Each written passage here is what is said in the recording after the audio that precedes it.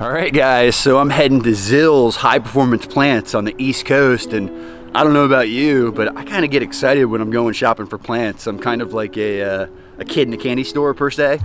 Am I the only one that gets a little bit excited about plants? You guys ready for this? So, like, these guys are the largest producer of mango varieties in the country.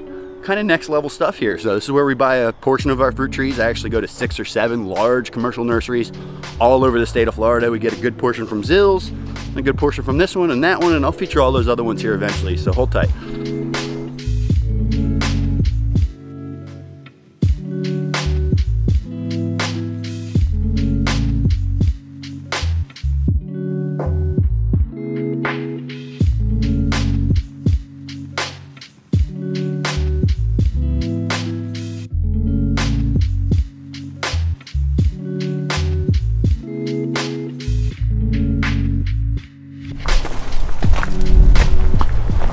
All right guys, top of the morning to you. So it's a Monday morning here in Florida, a little bit warm out, that's why I got my hoodie on. And I'm over here on the East Coast and I'm at Zill's High Performance Plants. And if y'all have never heard of Zill's, they're kind of like the leaders in development of mango varieties here in probably the whole country. So if you have a coconut cream, if you have an orange sherbet, if you have a pineapple pleasure, if you have a fruit punch, if you have a lemon meringue, I mean, actually, I would say like 90% of the mango, the diversity in mango comes out of this place. And a lot of times those mangoes don't even have a name when they first come out. I've seen them over here in the nursery where they say 3640, 3110, like, you know, these mangoes get a number because they're doing so much breeding and so much trial, and they don't actually get a name until they taste good. I'm picking up some stock for my nursery, restocking some of the plants we're out of, some things that we don't grow. We're typically only growing things that we can't buy. I'm not at a point where we're growing everything, so we do broker a lot of this stuff in. As you all know, we do everything organic. And a lot of the places we buy don't, you know, and I can understand, you know, kind of why. There's nobody on a commercial scale doing it organic. So, you know, 60, 70, 80% of these plants will sit in my nursery for 6 to 8 months. We'll use compost tea, organic fertilizers, kind of put them through that transition process, wean them off of the synthetic fertilizers onto a more holistic, nutritious, organic diet, and then we'll actually start to serve them out to our clients and use them. So something I'll say, I just threw the drone up, and you know, it's actually quite unbelievable when you look from the drone. Just to the east of here, I believe that used to be woods. You know, my last years of coming here, there's a huge cookie cutter neighborhood development going in.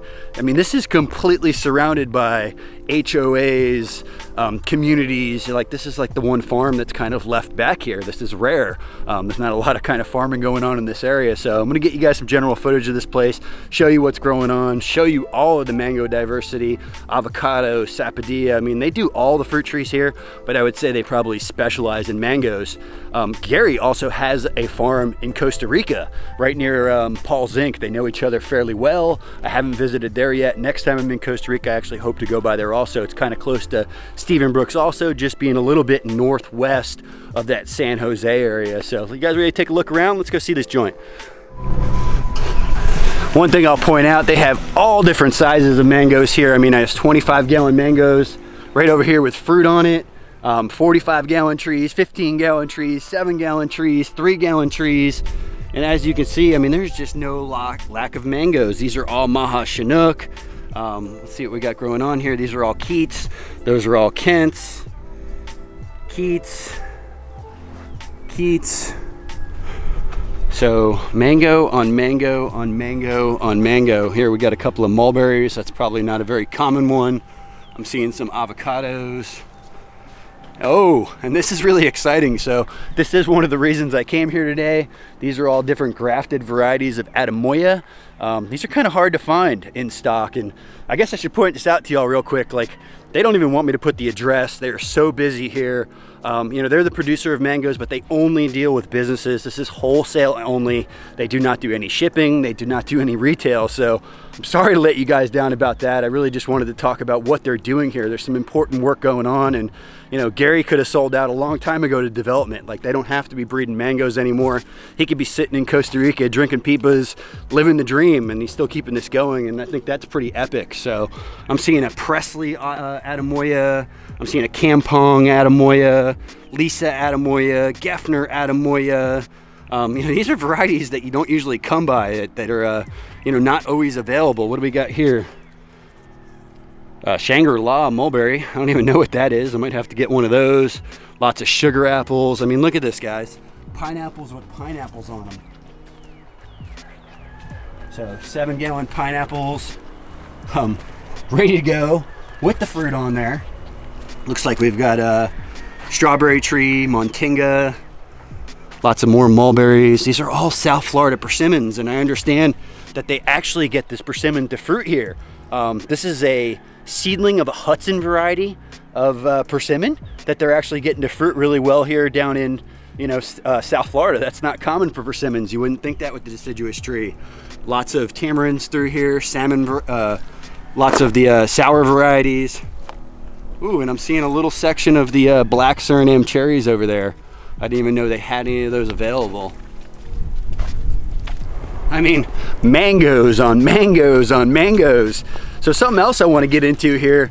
If you've ever tried a mango and it's only been a grocery store mango, just kind of forget that memory and come on down to South Florida in mango season and try some of these new varieties of mangoes. They're nothing like that mango we remember as a kid. That's nothing like that mango we've tried in the grocery store. A lot of those mangoes are only there because it's a production mango. It ships well, it's hard. Like the mangoes that we're growing down here in Florida right now are almost like a butter. They're super soft. They kind of melt in your mouth. There is no fiber. There is none of that stuff getting stuck in between your teeth.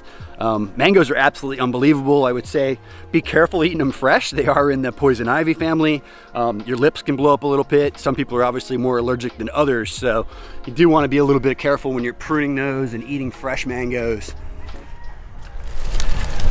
Cogshell, great dwarf mango, is a good variety. So Malika. I could go on and on and on and on and on and on here with all the different mango varieties. I'm not going to do that, but I am going to get here and start filling up my trailer. So ice cream mango, ice cream mango. That ice cream mango has fruit on it.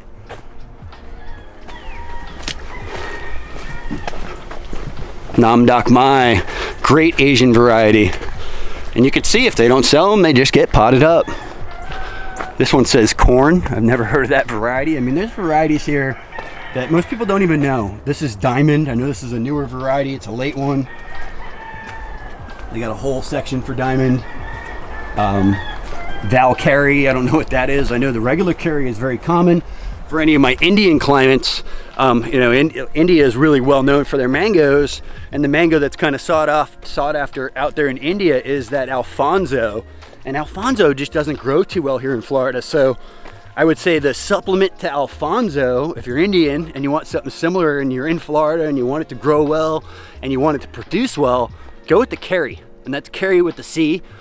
Delicious mango, very soft, definitely has to be eaten fairly soon after picking it, especially when ripe.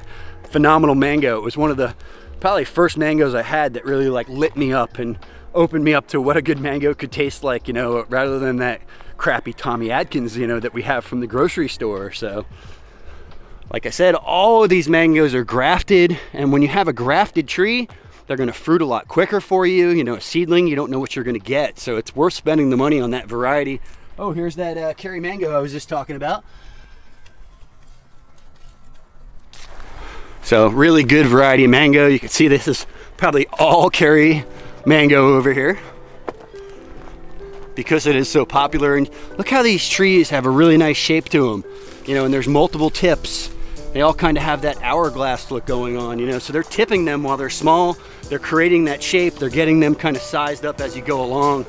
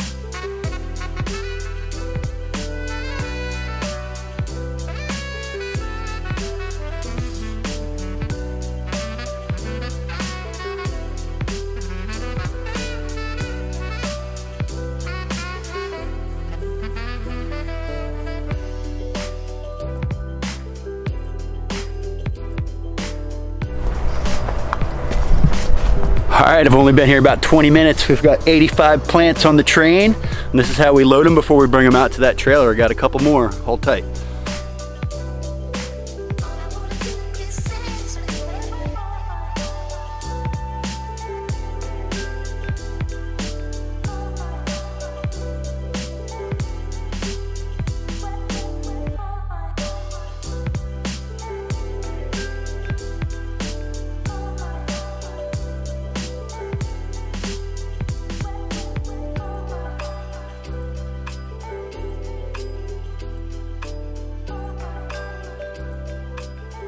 Hey guys, so that's all I'm going for this trip. And if you notice, I did some stacking and I'm only half full.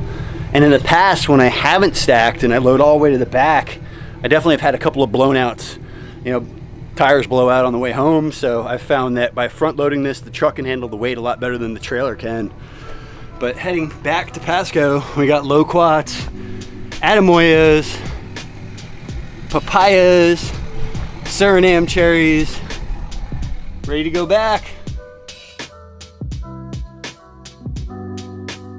All right guys, I hope you've enjoyed this short little nursery tour. Like I said, these guys are kind of the leaders, especially in the mango industry, but one of the leaders in the state of Florida. A lot of product, a lot of material comes out of here in what kind of looked to be a small space, but it's only a few acres. They're pumping out thousands and thousands and hundreds of thousands of trees.